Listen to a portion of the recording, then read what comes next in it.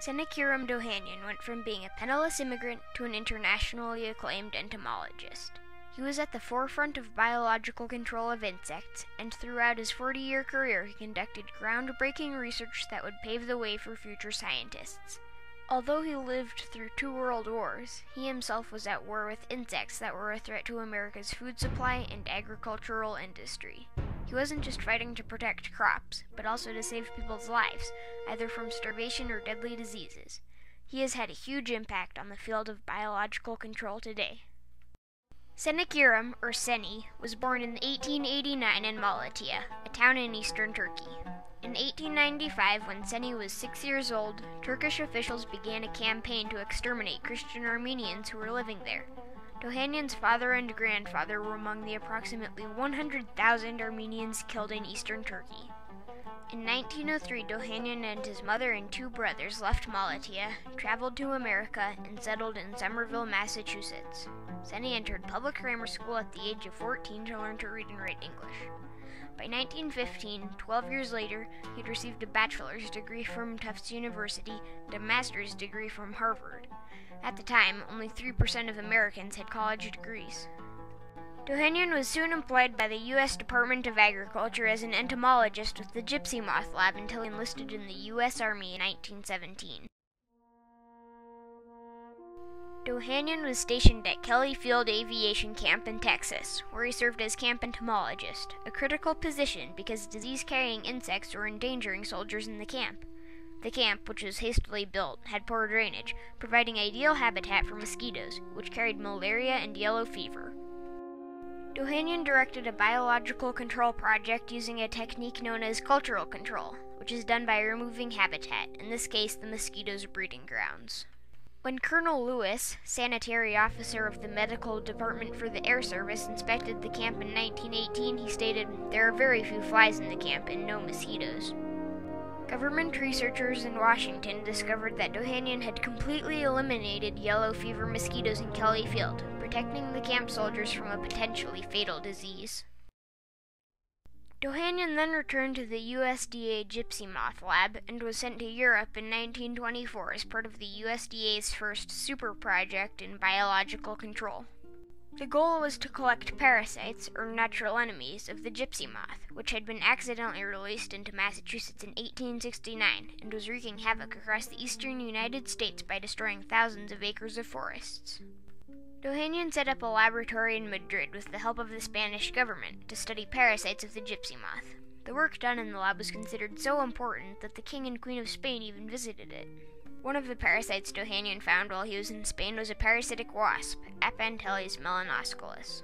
Dohanian reared these parasites and shipped nearly 100,000 of them to America, where they could be released into infested areas to kill gypsy moths. During his work, however, Dohanian discovered a problem. The beneficial parasite was being attacked by parasites itself. This is a phenomenon known as hyperparasitism, which he describes in detail in his 1927 paper. This paper was possibly the most important outcome of his work on the gypsy moth. It has been cited by researchers from all over the world from the time it was written up until the present. It was important to biological control, because if the beneficial parasites are being attacked, they won't be effective against the pest. Dohanian was forced to quit studying the gypsy moth after the barbed, poisonous hairs of the moth got inside his throat and lungs. This caused lifelong asthma, which he nicknamed the Fuzz. However, this did not end Dohanian's career. He continued his fight against other insect pests, such as the European corn borer. In the 1930s, more than 1/8 of Long Island, New York was cultivated, with its chief crops being potatoes and corn. In 1923, the European corn borer was discovered infesting corn in Long Island, creating a significant economic problem of concern to the USDA. In 1927, Dohanian began his work combating this problem.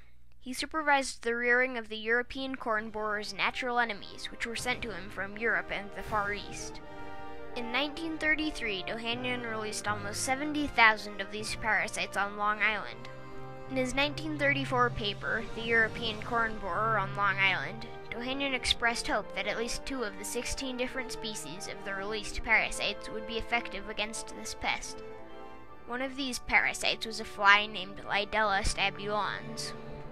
17 years later, in 1951, an article in Time magazine stated, "The USDA announced that one of the worst crop-eating insects, the European corn borer, is near the end of its reign of terror in U.S. cornfields. Its conqueror, a fly named Lidella stabulans." Dohanian's work had a lasting impact on corn production not only in New York, but throughout the U.S. In 1935, Sene traveled throughout the Caribbean and South America to establish laboratories that would import parasites, predators, and diseases of insects that harmed sugarcane into the United States and Puerto Rico. He finished a 5-year project in 13 months. Dohanian wrote 3 papers on pests of the sugarcane borer and also contributed lady beetle specimens to the Florida State Collection of Arthropods, which are still there today. Near the end of the Great Depression and throughout World War II, food production was more important to the United States than ever. The USDA sent Sene to Eugene, Oregon to establish a laboratory to help fight the insects that were destroying Oregon's filbert crops, which account for 99% of the United States' total production. These insects, which were mainly filbert worms, cost farmers vast amounts of money every year and lost revenue from rejected crops.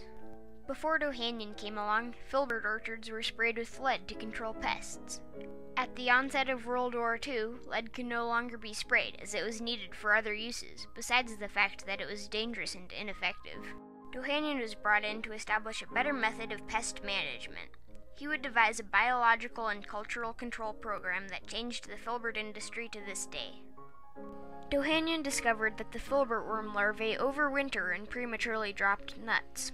He found that if you removed the infested nuts from the ground before the harvest, either by picking them up or by flailing, you would have a much lower infestation rate. His discovery had a large impact on the filbert industry.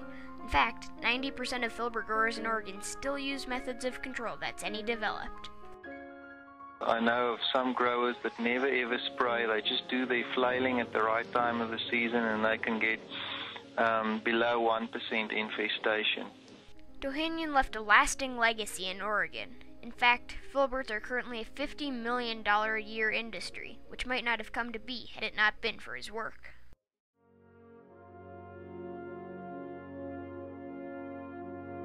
In the 1950s, about when Dohanian retired, biological control went out of favor as practical pesticides were invented. But in the 1970s, as people became concerned about the effects on the environment and human health, pesticides stopped being used as much, and biological control has since started to come back.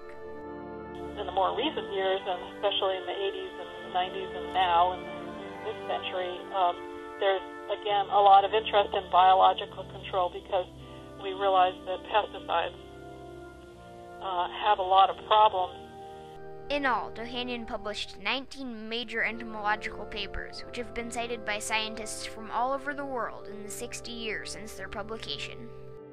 But now times are different, but research like this is just as important, if not more so, because there's a lot more pressure to not use chemical controls. Dohanian's work has had a major impact on biological control today. But his legacy was not just in science, but also in society. He undoubtedly saved lives in his work by ridding areas of disease-spreading insects and by discovering and implementing alternatives to using dangerous chemicals on crops. Dohanian dedicated his life to his work, and for a poor immigrant as himself to receive such an education and to leave such a legacy was quite an accomplishment. Although he was always very humble about his work, he knew that what he was doing was important.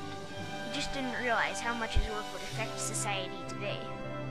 He wasn't getting rich or famous from doing this. He was just involved in it because he was passionate about biological control.